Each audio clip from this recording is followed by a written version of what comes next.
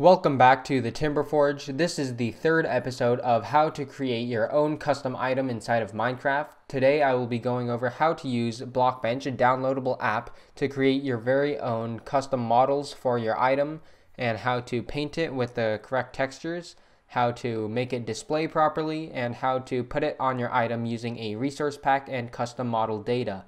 In the last two episodes, we went over how to choose your item and give your item, and how to create the custom abilities to make your items unique. So without further ado, let's get right into the video, starting with setting up the resource pack. And as always with these videos, there will be a table of contents in the description if you want to skip around. Okay, so before you actually get into modeling your custom item, what you want to do is set up the resource pack that you'll be using. So go into your Minecraft folder, and then go to resource packs, like you're installing a resource pack, but then create a folder called whatever resource pack you want it to be. I'm just naming it example resource pack for this example. And then make a folder called assets and a text file called pack.mcmeta. It has to be an mcmeta file, and then it should have this text inside of it. The pack format has to be 4 and the description is whatever you want.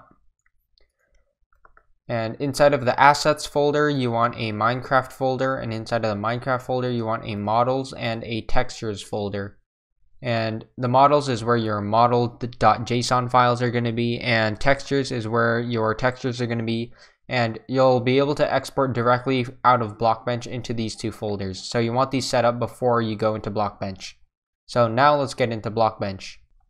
Okay, so the first thing you want to do, of course, is go to blockbench.net and download Blockbench. So just go to this website and hit download and select whatever system you're operating on. So I use Mac, so this is what I download. If you're using Windows, of course, click Windows.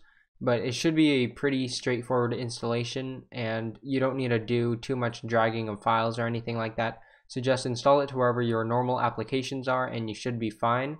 And after you get it installed, just open it up and I'll meet you inside of Blockbench. Okay, so now let's get started with actually using Blockbench. So the first thing you want to do is double check that you're seeing this. You should be able to see this grid. If you left click, you should be able to orbit around the center, and then right click, you should be able to pan, and you should be able to use your scroll wheel to zoom.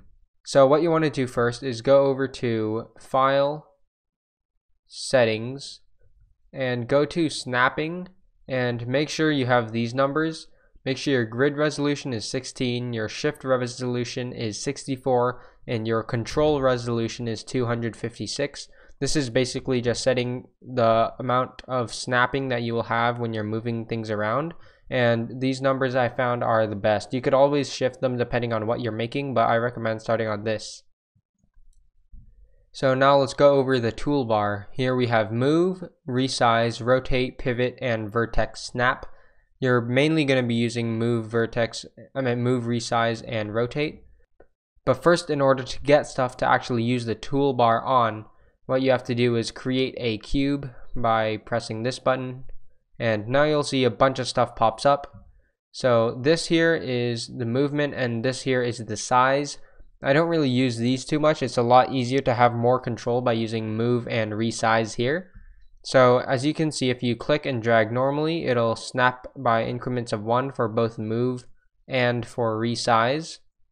However, with the numbers that we set, if we actually hold down shift as we drag it, you'll see that it moves by quarter block increments. And then if we hold control, it'll go by 16ths. So that's why we changed those settings so that we have the most variety of amount of movement that we want. So now let's go over rotate. So just click rotate here, and you'll see this thing is all the way out over here. And if we rotate, it's going to be rotating really weirdly. So what you want to do is go over to here where it says origin and click origin to geometry, and that will center it so that it rotates around the object center. And you can also use the fourth tool on the toolbar, pivot tool, in order to move the center around, and that will also change the rotation center. So if you want to rotate off of a certain area for some reason, then you can use that. And as with the other movement, holding shift gives you more control, and control gives you more control.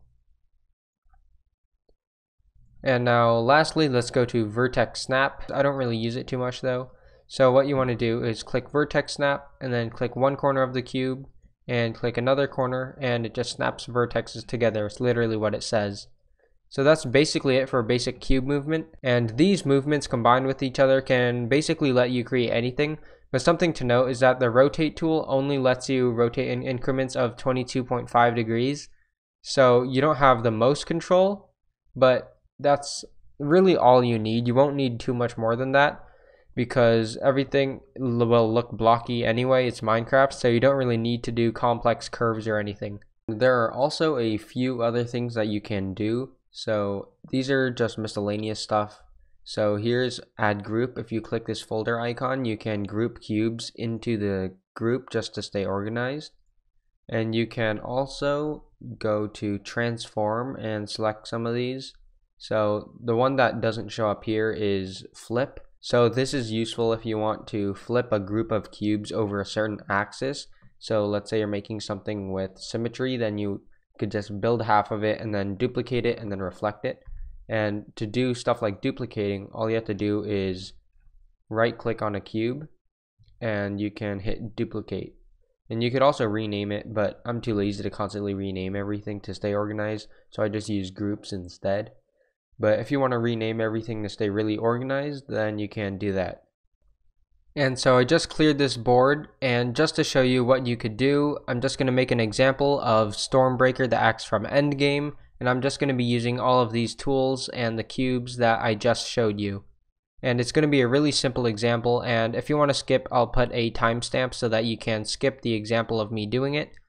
But if you want to stay, then you can stay. I'm going to speed it up because you don't want to watch me doing like 15-30 minutes of just moving blocks around. So I'll start right now.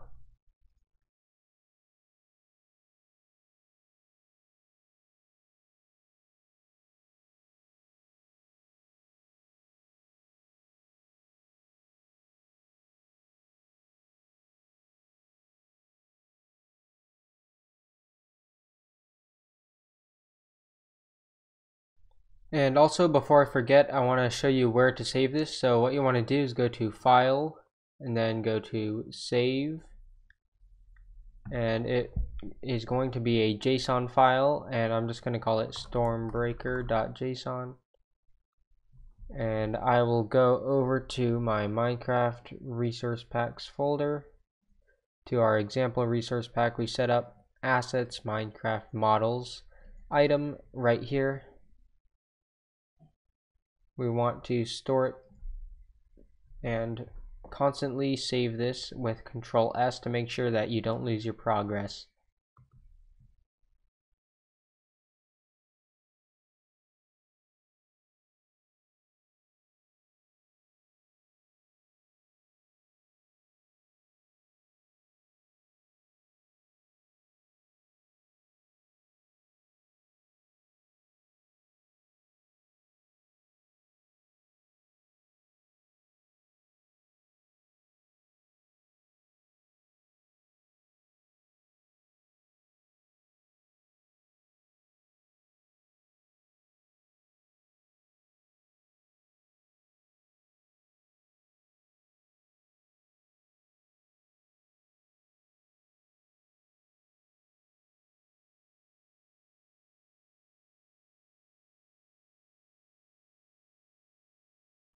So now I finished the Stormbreaker main model. As you can see, it's finished. It looks not the best, but it's pretty good, and it shows you all the different things that you could do with the rotations and flipping things and rotating things. So it's a pretty good example, and it looks alright. So now we have to move on to creating the textures and giving this proper color so it doesn't look like this weird mess. So what we want to do is go from edit, go in the top right corner, change from edit to paint. Now we're in the second stage and we're creating the textures for our item. So you have to think, what are the main colors that you're going to be using, because you're not just going to be directly painting onto the cubes. What you do is you create a square texture and you apply parts of the texture onto different parts of the custom item. So to start off, what you want to do is go to the bottom left corner and go to textures and do create texture, and change the resolution depending on whatever you want. That's basically the dimensions of how many pixels there will be inside of the texture. So if you want it detailed, go to like 64 by 64, but I'm just going to do 32 by 32 because that's all I need. And background color doesn't really matter, just set it to white. You're going to be coloring over it. So hit confirm, and then make sure you save it to the right spot. So hit save, and then change it to whatever you want. So the first one I'm going to be doing is just the wood texture for the little vines on the side because it's simple to do. So I'm just going to call it wood.png, and then I'm going to select not item. I'm going to go back into our example resource pack, assets, Minecraft, textures, custom this time. Don't go into models, go to textures and save it here. So now it's officially saved, and so now you can edit it. So what I'm going to do is apply it to the handle. So I'm just going to select the entire handle group, right click this, and apply to cubes. And as you can see, they have a white texture now, which is the wood.png, and so we can also edit this. So you can open this up if you want, and as you can see, there's a bunch of stuff here. I don't even use like half of this. What I normally do is, all you have to do is go up here, and this main toolbar is what you're going to be using. So just stay on the paintbrush, and then round and noise is basically, round means you're going to be coloring with a consistent color. So if I select round and then I try to make some brown color, okay, and I get brown, and then I set the size up to 10, it's a solid color. But if I go to noise, then you'll see that it's not a solid color, it has noise, so that could add some more variation to your texture. And then opacity is how transparent it is. Okay, so if you want to make a texture that doesn't look like a texture from Roblox, it's just a flat color, what you want to do is choose what color you're going to do, and then get like 3 shades of it, and then paint them over each other with noise so that it will have some variation in the surface, so it doesn't look like a plastic surface. So I'm going to be doing wood, so I'm going to choose this brown color that I just did, and I'll also choose another one that will be the same color except it's going to be a little lighter. Okay, and that will be another color, and so as you can see, it's a very light brown, and also set the opacity very low for the first passes. So basically how you do this method of creating a texture that has variation is, what you want to do is start with a very light version of whatever color you're using. So I'm using brown, so I'm going with light brown to start, and I'm also turning the opacity very low, and I want to click around individual clicks. Don't hold it down or else it'll color the whole thing in, but you want to click around and gradually increase the darkness and gradually increase the opacity until you get a surface with variation that you like. Remember that you can also add a lot of detail to your own texture to make it your own. So for example, here I'm using black lines to represent the grain on the wood. Okay, so that's pretty good. So now what you want to do here is adjust how the texture is displayed. You can click on the side. If you go to edit, go back to edit, and you can now adjust where you want the texture to display. So I'm just going to drag them all to somewhere in the middle. And now I'm going to add another texture. I'll go back to paint, create a texture. This one's going to be for the axe blade, so I'm going to make this one 64. And I'm going to save this as the blade in the same area where the wood is, and that should be good. And now I'm just going to add some more textures. I'm going to create the blade texture and I'll apply it to here, and I'll come back when that's done. Okay, so I added one more texture, blade, which is a 64 by 64 texture that I made for the blade, and it's basically just a white and kind of silverish color texture with a stripe in it for the Stormbreaker stripe. So I just added that on, and that should be it for now. So it looks pretty good. I think it looks pretty good. So now we move on to the last step, which is display. Now this basically controls how it looks in the player's hands. So you go through all of these and you adjust the rotation, translation, and scale. So I'm just going to go left, right, top to bottom, start with third person right. Obviously I don't want it to look like this. I want it to be rotated, not that way. And hit these little undo buttons to reset it. So the process of setting the display is super easy. You just drag all those sliders around. So I'm not going to show you in detail anything else. So I'm just going to speed through that and I'll show you the end result of the display. Okay, so now I'm back in the game. I just gave myself one of my Stormbreakers here, and as you can see it's the same one that was working before. So now what we want to do is get the custom model data. And here I use 1, 2, 3, 4, 5, 6. Now I have to remember this and go over to my resource pack.